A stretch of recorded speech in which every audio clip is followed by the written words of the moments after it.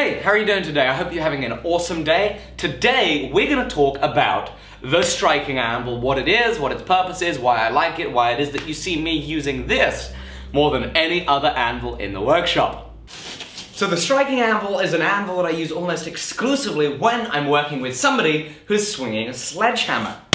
Now, this striking anvil is made with a mild steel plate that has the measurements of 12 inches by 5 inches wide on the top, and in this particular case it's 2 inches thick with an inch plate and then, no, a 3/4 inch plate and then an inch thick plate. That's what I had at the time. Ideally, you know, your striking anvil would probably be between 2 and 3 inches thick with then an inch on the bottom and then your legs welded underneath that. So naturally it's not a hugely heavy anvil. The entire weight of this anvil is probably only about 75 pounds or so. It's really not that heavy.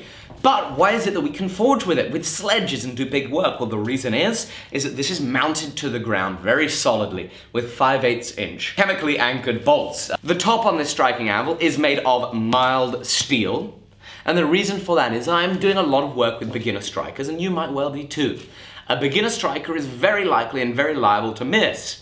That's okay. It's perfectly fine to miss, especially if you've got a striking anvil. There's no risk.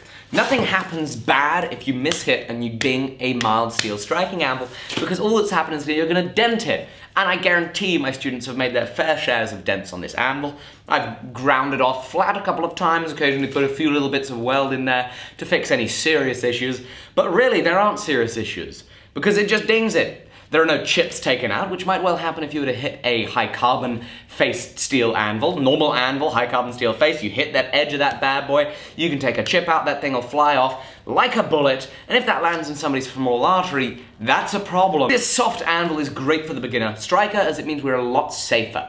The other benefit of the soft anvil is hey, even if you've got an advanced striker, you're still a lot safer. Safety is important in the craft of blacksmithing. Anytime we can avoid losing too much of the red stuff that helps us forge, we want to avoid that. Now, the next reason that the striking anvil is great is because it is low down.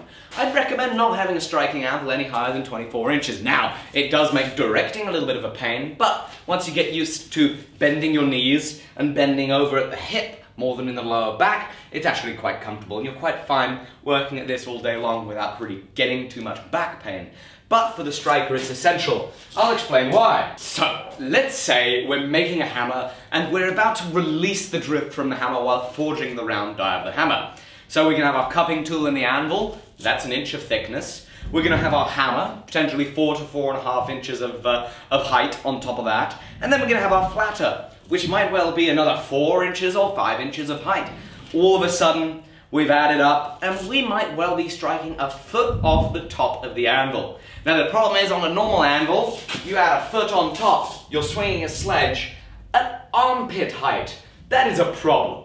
Here, however, when you're swinging that sledge, even on top of all of that, you can get a manageable throw with the sledge and still forge hard enough to forge the material to the right amount of force with the whatever. I don't even know if I'm speaking English that much. But basically I'm saying you need to be able to have a lot of travel so that gravity can accelerate your sledge as much as possible. You don't get that travel on a high up anvil with the stack of tools. Now, of course, when it's even lower down, that's great because you get even more travel to hit the workpiece. But it's essential to have a low down anvil when we're working a stack of tools that gets much higher.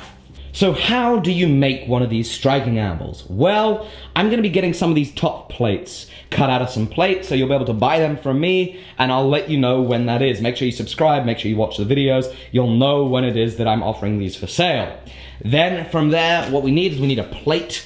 You can just roughly torch cut a hole, and from there, it's onto the tubing for the legs. Make sure you use nothing less than 2 inch square, preferably with a wall thickness no less than 3/16 of an inch. Here, this is what, 1.5 inch by 3 inch wide material with a 1/4 inch wall thickness.